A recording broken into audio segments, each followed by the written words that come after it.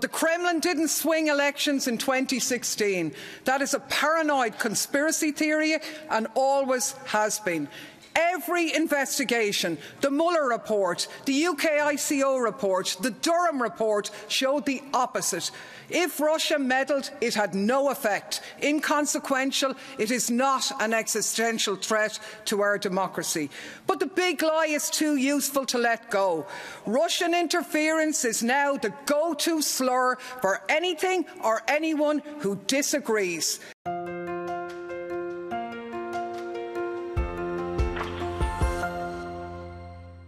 Yes, you've heard right. That was Clare Daly. Here is the monthly daily for the month of June, and this time she speaks about, again, the hypocrisy of the European Union and all of the human rights abuses that are going on within the European Union, and she talks about Russiagate and how that one is also ruining the discussion inside the European Union. Actually, there were quite 3 good speeches of hers on the 14th of June, but all 3 of them are missing.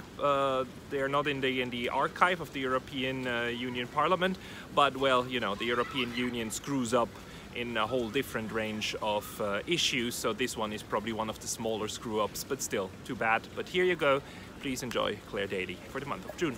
Thanks, President. I voted for this report. Hungary is a rule of law basket case, but it's not the only one. We've Spain, where the UN Human Rights Committee has twice ruled that the treatment of the Catalan independence politicians by the Spanish state breaches their rights. In France, we have people's rights continuously and systematically violated under the guise of counter-terrorism, while protest is met with spectacular violence. Bulgaria is a catastrophe. Croatia kidnaps and tortures migrants knowingly and gets rewarded by the Commission with Schengen entry. Italy is rounding up and arresting humanitarian workers. The Greek government is spying on journalists. The Irish Tánaiste is attacking the free press. Latvia is taking elderly people to take language tests or be expelled. And what's the Parliament's response to all of this? The usual cynical nonsense. Political groups blocking debates or only promoting them when they're a chance for you to have a go against your political rivals. But you reap what you sow in this stuff. If politics is prioritised over the rule of law, then the rule of law breaks down. It's time to cop on and realise the same rules have to apply to everyone. Grazie, Presidente. Trump and Brexit should have been a wake-up call for neoliberals. But rather than accept their own responsibility and make amends, they chose to pretend that they hadn't really lost. They found a foreign scapegoat, ramped up the blame game, and so the myth of Russian interference was born. Does Russia meddle? Of course it does. But the Kremlin didn't swing elections in 2016. That is a paranoid conspiracy theory and always has been. Every investigation, the Mueller report, the UK ICO report, the Durham report showed the opposite. If Russia meddled, it had no effect. Inconsequential, it is not an existential threat to our democracy. But the big lie is too useful to let go. Russian interference is now the go-to slur for anything or anyone who disagrees. The anti-war movement, Kremlin stooges. Catalan independence, Putin puppets. Journalists, climate actions, trade unions, Russian agents. Every slander more cynical than the last.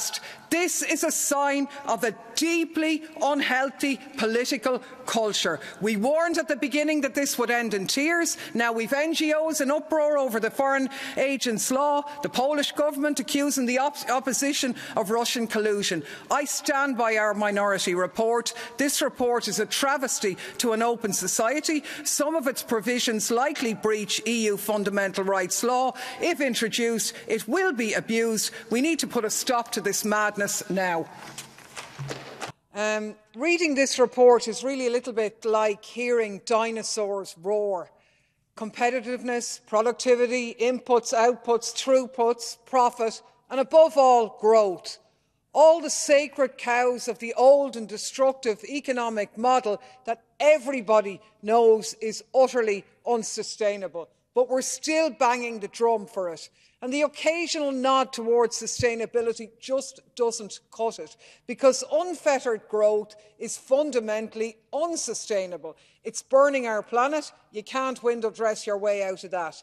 You can't window dress your way out of the savage exploitation of people in the global south to fuel our growth mania. You can't window dress your way out of the misery caused to workers all over the world, forced to be more competitive, more productive, work harder, work longer, work faster for less. If we look around at the economic paradigm that we've got to, the misery of workers everywhere, a devastated planet, and it promises imminent mass extinction. It has to stop. If there ever was a time to be radical, it's now, but we're very much blowing our opportunity. I have to say the brass neck in this place really beats all sometimes. We're in here to mark EU Day to commemorate the victims of the global crime crisis, and well we should. It's absolutely right to remember that last year 33 million people in Pakistan, 1 out of 7 of the population, were forced to abandon their homes. They experienced record monsoons, now followed this April by record-breaking heat of over 40 degrees Celsius. A terrifying horror inflicted on people who contribute less than 1% of global greenhouse gas emissions. These are the victims of the activities of the global north. But while we shed crocodile tears for them in here, the same people often are going to come in here and are organising to vote down the nature restoration law. Essential measures which we need to tackle and help and deal with the climate emergency in order to protect nature and protect the very victims that we're now talking about. If there was a World Day to commemorate hypocrisy, we'd certainly be starring in it.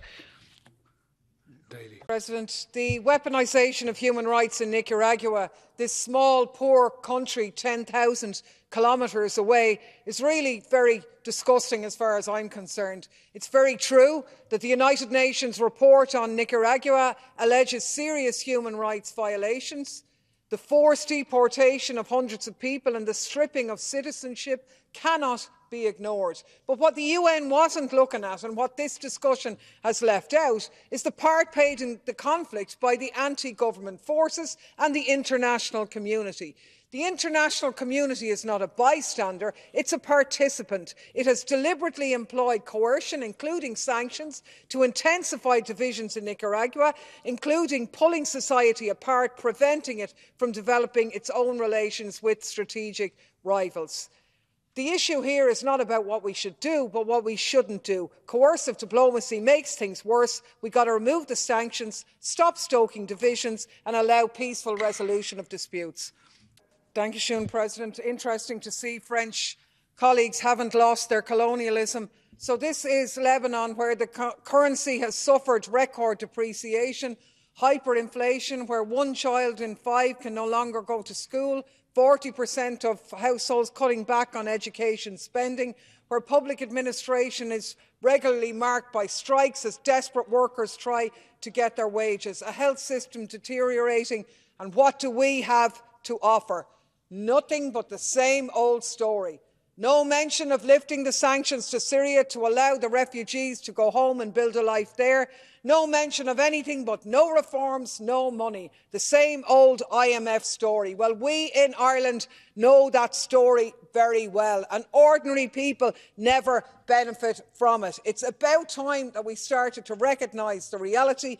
Neoliberal economic interference and the role of Israel in this area must be tackled if the people of Lebanon are to be free. AI is being sold to us as the latest in a series of groundbreaking technological leaps. It'll make our lives easier. It'll make the world a better place. Well, don't believe the hype. Like so much before it, AI will be used for surveillance and control. It won't give us a 4-day working week or longer summer holidays. It won't solve the climate crisis or redistribute wealth. It won't make public services better or policing more effective. It'll be just more of the same, but faster, and probably much worse. That judicial systems around the world are exploring using AI in judicial decision-making should scare the hell out of us. That Ukraine has been held up as a living lab for AI warfare is frightening. We should be approaching this subject cautiously, like every new technology. Instead, we're far too quick to follow industry. Governments across Europe are chomping at the bit to use facial recognition. To hell with people's rights. The Irish government, you have MEPs who are in that, coming in here saying they disagree with it, but they're moving legislation before a possible EU ban. The EPP should be ashamed of themselves for reneging on the hard hours of negotiation at committee. Thanks, President. Of course, I believe that the European Union must contribute to Ukraine's reconstruction, but I had to vote against this resolution because practically every single thing in it about Ukraine and European security is wrong. It trumpets the 2008 Bucharest decision that Ukraine will join NATO, a decision which was warned could lead to a war, which it has. It pushes to integrate Ukraine into the Euro-Atlantic community, the very circumstances which caused the civil war in 2014, because, of course, while some Ukrainians want this, others don't. And this resolution just doubles down on all of this. And even if Ukraine won back all of its territory, this plan would leave the country permanently divided and unstable. It talks about securing peace by expanding NATO. Seriously, NATO, the instrument of US empire in the post-Cold War period, the arms industry's pimp, NATO, which makes war more likely everywhere. The only viable peace in Europe is a different security setup in which the sovereignty, territorial integrity and security of all is guaranteed. Thanks, Chair. This was a very good report. It pointed out and was clear that Pegasus hacking and spyware is an attack on democracy and human rights. It's sensitive to the power imbalance between the surveiller and the surveilled. It denounces stockpiling of zero-day exploits. It doesn't spare EU member states. It calls out Ireland for playing host to the cyber arms trade. And it's unequivocal that Israel is the global hub for spy companies. But I had to abstain because it doesn't ban this spyware outright. The problem is bigger than spyware. There's a nexus between it, state hacking, disinformation and electoral interference. Israel leads the world in all the dark arts. The Foreign Interference Committee heard from experts recently that Israel is a global disinformation epicentre where the companies operate on the basis that as long as you don't meddle in Israel, the US or Russia, you can do what you like. And yet we call Israel our friend. Unless there's consequences, this will keep happening. We need to change the relationships between the EU and Israel. Thank you, President.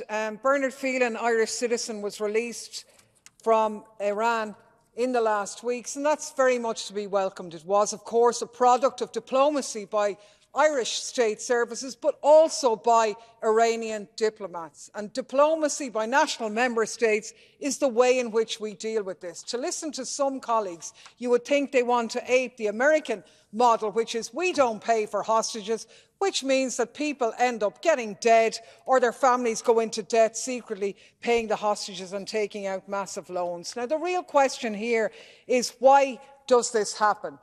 And countries that we will not allow have normal relations with us resort to abnormal tactics in return. That doesn't make it right, but it does help to explain it. We have had the exclusion of Iran from many different situations. The consequences of the sanctions felt throughout Iranian society are deep and painful. If we want to treat countries with respect, we have to treat them as equals, and diplomacy is the only way to resolve matters.